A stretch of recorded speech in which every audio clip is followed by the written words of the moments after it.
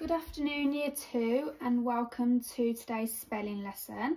We are going to be learning 5 new spellings for this week, ready to be tested on Friday. So for today's activity for spellings, we are doing a look, say, cover, write and check. Now, some of you in Year 2 would have done this last week with me, so you will remember how to do it.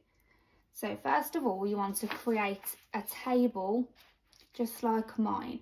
So the first column, you need look and say. Second, look, say and write, and third, cover and write.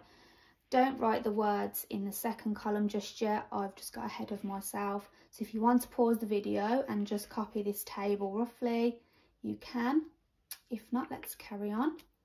So the first column is look and say. So in this column, we look at our 5 new spellings and we simply just say them, just to get used to the word, because you might look at some of these words and think, I don't even know how to pronounce that word.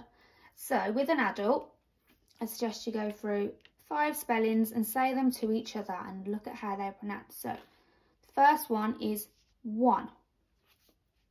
The second spelling is here. The third spelling is come.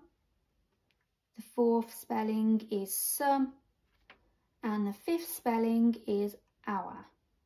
So just take a couple of minutes now just to practice those words, saying them with an adult. When you've finished that, you are going to go on to our second column, which is look, say and write. So in this column, you have to look at the spelling again, which is one. So the first spelling is one.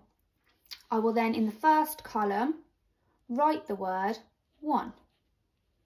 Now you're copying this from here. So you're looking at how it's spelled and you're writing it down in the second column. Once you've done that one, you will go on to the second spelling, here, the third spelling, come, the fourth spelling, some, and the fifth spelling, hour. So you're going to look at all them spellings and write them again in the second column. You don't need to cover nothing up yet. You can simply look at how they're spelt and copy them into the second column. When you've done that, we move on to our last column, which is cover and write. Now here is where you're going to test how well you have just practiced your new spellings and cover them up and write them. So to do this, you are going to fold over the first 2 columns.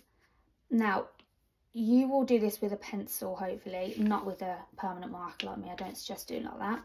So you won't see yours come through the paper, but I'm just going to hold my hand down just so I don't see them coming through. And then you're going to test yourself on these spellings now. So the first word is one. So I'm going to think from memory now at how to spell one and write it there. And you will go down all the different rows now and practice your spelling. So the second spelling was here. So from memory, try and remember how to spell here. The third spelling was come. So once again, try and remember how we spell come, what letters are in that word, and write it there. The fourth spelling was some. And the fifth spelling was hour. So you'll write that in the last row as well.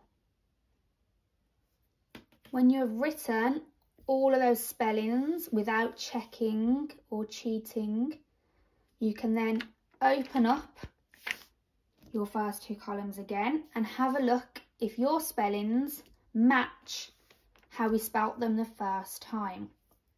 Now it doesn't matter if you have got any wrong, because this is the first time we are practicing these spellings and we've got 5 days to learn them before our spelling test. So tick if you've got them right, put a little cross if you've got them wrong, and look at where your errors are and how we can improve them for the next day. So take pictures for me so I can put them on Class Dojo and Twitter, and send in your scores if you wish as well. Enjoy.